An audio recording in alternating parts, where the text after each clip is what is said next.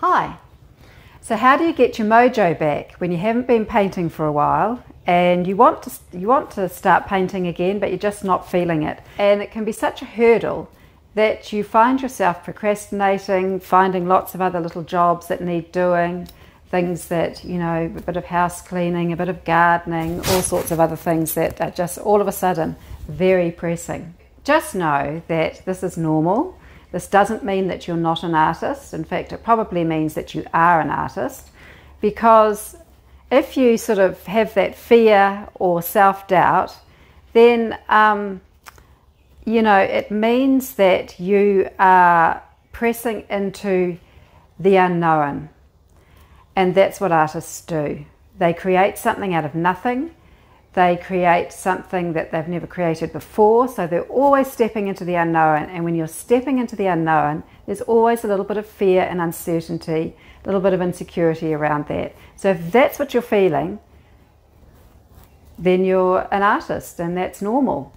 So just feel the feeling, but push it to one side and shelve it.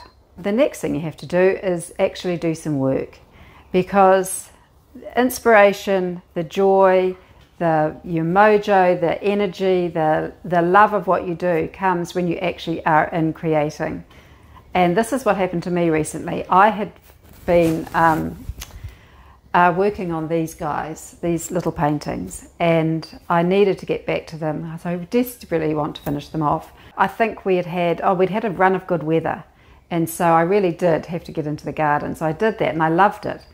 And then I wanted to get back to my painting, but I was feeling that the longer I had left it and was in the garden and was doing other things, you know, these little self-doubt things were coming back, and I was thinking, oh God, am I going to be able to fix those paintings? Are they really finished? Doubts about the ones that I had finished, all of that.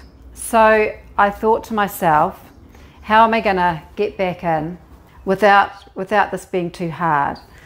So I didn't go back to the paintings. So that's the first thing. Don't try and go back to something that you have any degree of investment in. So if you've been doing a painting that is nearly finished, or you've spent a lot of time in it and you don't want to ruin it, that's not where you start. You start with where the bar is really low. And so what I did was I play a little game with myself. I give myself some parameters, and it's just I just start with exploring and just making it a game. This game was, I'm going to start, and every time I do something, I'm going to start with one thing, and every time I do the next thing, it has to be something quite different. It has to be either a different tool, different media, different type of mark, but it has to be really different. So that if I make one mark and then I'm going on to doing the next thing, I can't repeat what I've just done. I have to do something different.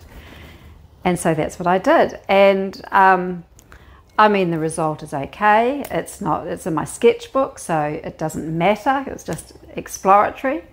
And it wasn't long before I was starting to feel the juices flowing again. I was starting to feel energized, and oh, I like this, and you know, getting those reactions. And once you get those reactions, that's like the little rolling stone that gathers the moss. That starts to build, and then you find you're back in it.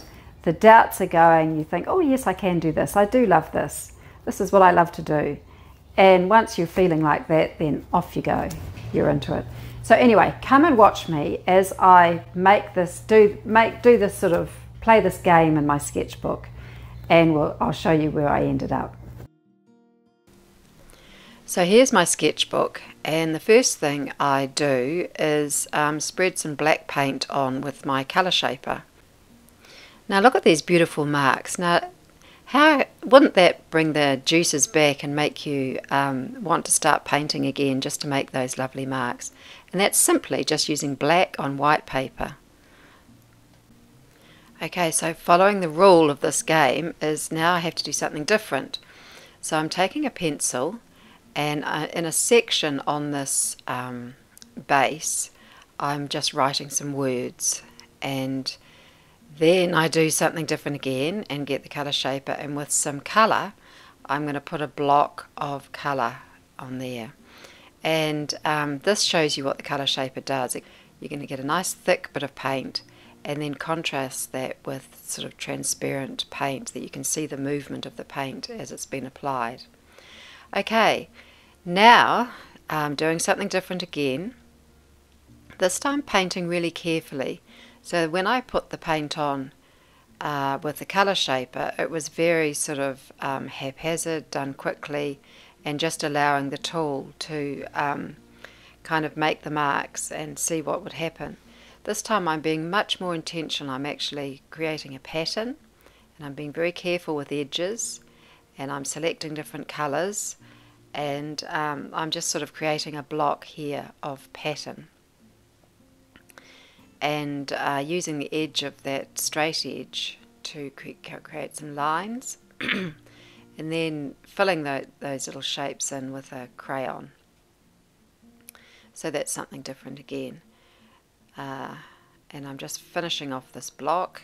I'm making everything slightly different when I do it, so that there isn't sort of a uniformity about it.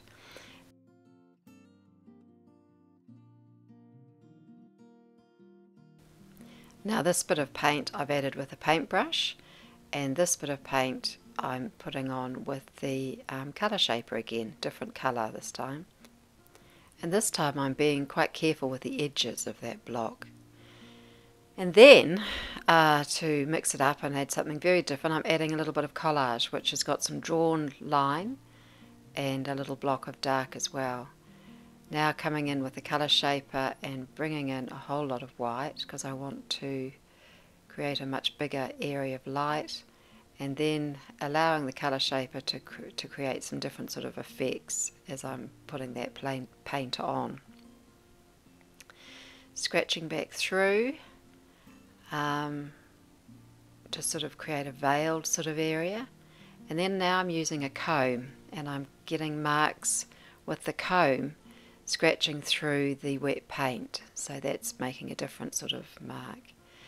Okay, that was a sort of a wandery, scratchy mark. Now I'm being very careful with ruling some lines, so that's a different type of line, and I'm changing the colour of the pencil, and I'm changing the way that I'm using it. So here I'm really starting to scribble now, really loose sort of close scribbling, and now I'm introducing some ink, some acrylic ink, and spreading that around with a thing. So then I added some paint shapes, and now scratching through with a pencil and drawing over the top of it.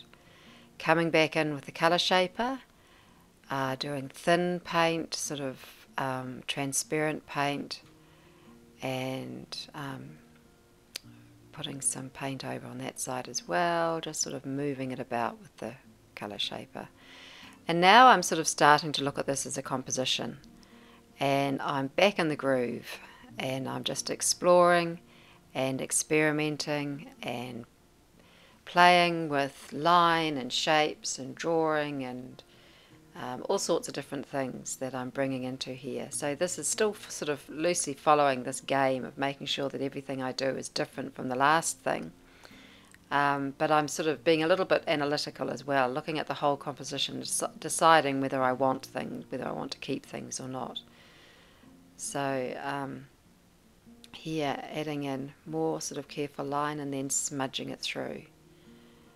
And having decided I didn't like much of that, I've just gone over the top, and now I'm making a dark area at the bottom over here, and using the colour shaper to push that paint away so I can see what's underneath. Now trying to integrate that line into it and bringing through what was underneath in parts, just so that that block of white is a little bit more interesting. Spreading it down, spreading the paint down, and I liked the yellow, so now I'm deciding I'm going to have more of that yellow in this painting. So bringing that through in a sort of wandery, big cloud-like shape at the top, and then a sort of a solid shape down the bottom. So now I'm sort of looking at the whole composition and trying to make it more successful. So I'm sort of leaving the game behind a little bit. But that's the purpose of the game, is to get you in the game of making an artwork. And look at all the lovely differences that are appearing on the surface, just because I have forced myself to do something different every time I've added something into this painting. And now I'm bringing in a little bit of collage at the very end, which just gives me a lovely mark and adds another difference to this composition.